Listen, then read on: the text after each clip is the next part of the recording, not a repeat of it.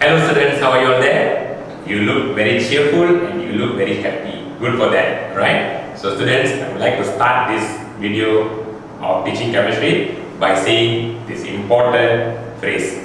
Don't ever give up. Find a way. If there is a will, there is always a way. Alright students, who am I? I am Mr. Vijay, your chemistry teacher for the day. What is my background? I've been teaching chemistry for the past 20 years. I'm a graduate from University Malaya. Students, what am I doing here? I'm here to see whether I'm able to help you to understand chemistry better. That's right students, understand. Never memorize chemistry. Why? Because memorizing is bad for health. Alright? You should understand. If you understand, then you will see that chemistry becomes very easy. That's what I've been doing all this while, and students who attend my class, they would agree with me that after attending my class, chemistry is absolutely easy. Now, I'm going to go to the third part. If you have watched my first video and my second video, this is my third video now. Today I'm going to continue with the topic of salt. Now I'm going to explain to you about testing of salt. Yes, that's right. Qualitative test. So what is this qualitative test? Now qualitative test is basically how you identify a particular salt. In exam, they will give you numerous tests and observation. And from those tests done and observation that you have noticed, in other words they have given to you, you are to narrow down and pinpoint what are the cation and the anions which are found in the particular salt. Okay? So I would urge you students, please listen until to the end because I will be giving you some goodies. Okay?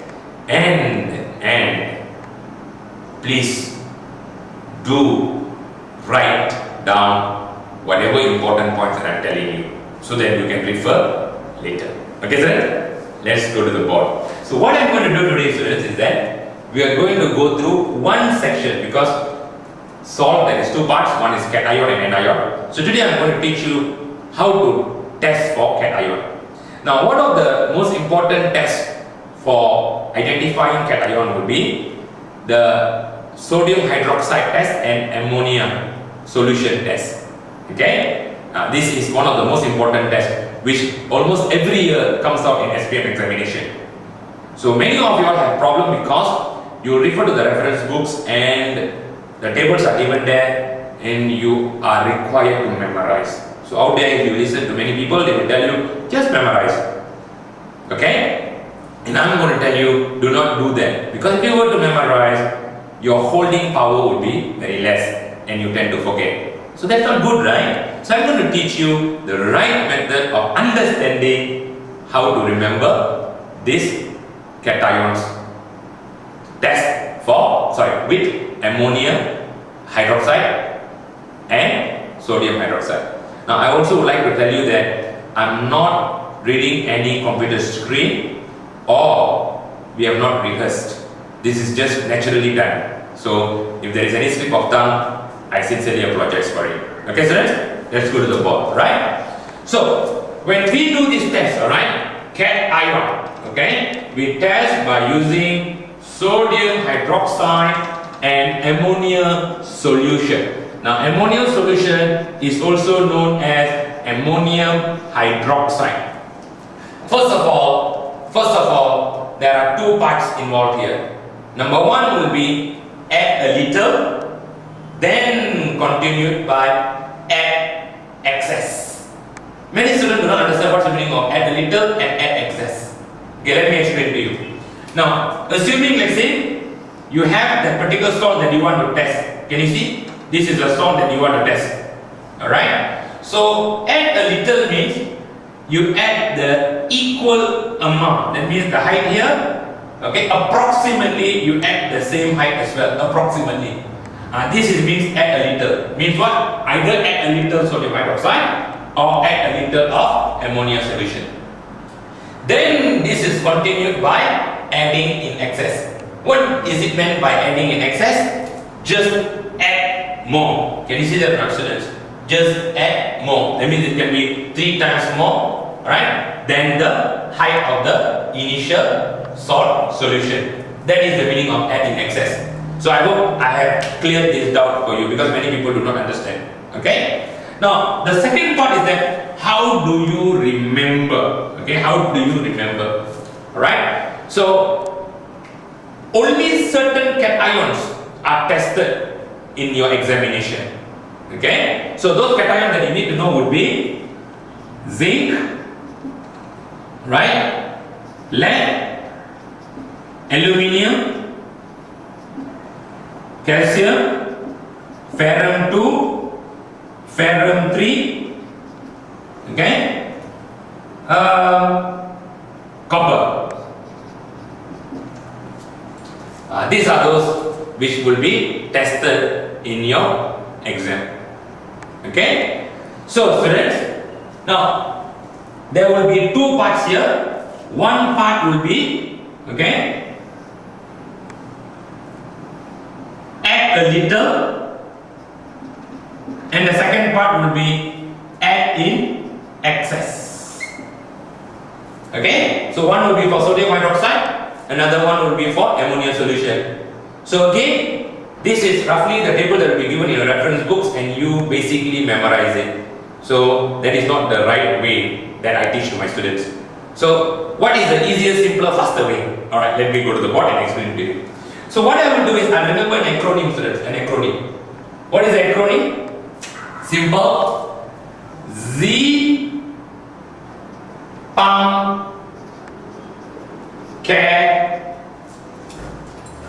F, F, A, K. I repeat again. Z, PAM, Cafe, right? Z, Z-I, PAM, P-A-M, the P is for lead, Cafe, calcium, Fe, Cafe, yeah, C-A-F-E, right? Fe for ferrum 2, Fa, again, ferrum 3, Ca, Cu. Can you see that now? So I remember this acronym, Z, PAM, Cafe, Fa, Ca. Simple, right? Okay, next what I do, I quickly break it into 2 rows. I break it into 2 rows. Then I quickly make columns. Can you see what students? Alright, columns. Okay? I make columns. Alright. Now, very quickly what I do, I put up here sodium hydroxide. And at the bottom I put ammonia. So this ammonia is ammonia solution. Okay? So I repeat again for you, yeah? Z, PAM, Cafe, F-A-K. Z, PAM, Cafe, F-A-K, and followed by big bag ghost. Students, I repeat, I put in the center here, big bag ghost. Can you see now? Okay? Z, PAM, Cafe, big bag ghost. Alright? Okay, there is a small mistake over here. Let me erase that for you again. Alright, sorry for that. Okay, let me erase that again for you. Alright, as you can see, alright, there is a column. There's a row here, sorry, a column here, a column here, and a column here, correct? And there is another column here, right? Okay, so I put here big bag ghost. Okay, let me repeat that for you. The last 3 columns, big bag goes from the back to the front. Can you see that answer? So I repeat again. The acronym that you have to remember will be Z, PAM, Cafe, F-A-K, big bag goes. So what is this all about? Alright, let's go back to the table, students. So very quickly what I do, I put an L, right, an L shape. Or if you have played chess, C-H-E-S-S, okay, the movement of a horse is in an L shape. Means what? One box, right? I put a tick here, one box, and 1, 2, 3 boxes. Can you see that, students? An L shape. Okay, I have formed a L shape or movement of a horse. Then what I do is quickly I go to the right hand, okay, the bottom over here. Can you see that, students? Alright, the right hand. Okay, let me draw this nicely for you so that you can see it clearly. Okay, the right hand, the bottom, I put a tick as well. Can you see that? Now, the rest of the spaces, what I do is I put cross. Can you see now? I put all cross in the rest of the remaining places. Okay? So I repeat that for you again, students. Very quickly what I do is that I remember this acronym Z Pump Cafe FA Cup. From the last three column, big bag goes. Can you see now? So I put sodium hydroxide above, I put ammonia below. Okay? Then what I quickly do is that I go in a movement of a horse in the game of chess, or I form an L. Can you see that? I put all rights. And quickly I go to the right hand corner, the border, I put a tick as well. Okay? All the other spaces I put crosses. Can you see that? What does this mean? All these ticks here, students, means that white precipitate. So tick means what, students? White precipitate, alright, that dissolves, okay, dissolves in excess, either excess sodium hydroxide or excess ammonia solution, to form colorless solution. Colorless solution, that's right. So all the tick here, can you see all the tick here? Means what? It dissolves in excess. Alright? And it forms colorless solution. Except for the last one, can you see here? The last one, that's why there is a B here. Can you see? So here alone, the B means blue. So here you just have to remember dark blue solution. Can you see that, students? Dark blue solution. Okay? Now, the rest of it, students, over here, the cross, all this cross means it forms precipitate. It forms precipitate that does not dissolve in excess. That's the meaning. Okay? So, as you can see here white precipitate, also here white precipitate, alright, that does not dissolve in excess. The one that I put here, the B, alright, and the G here. Okay? So I repeat again, here white precipitate, here white precipitate that does not dissolve in excess. And the one that I given you G here, this would be dark green precipitate that does not dissolve in excess. And over here, the B here, brown precipitate that does not dissolve in excess. Only one simple difference here would be for here, which is the copper ion. For copper ion, it forms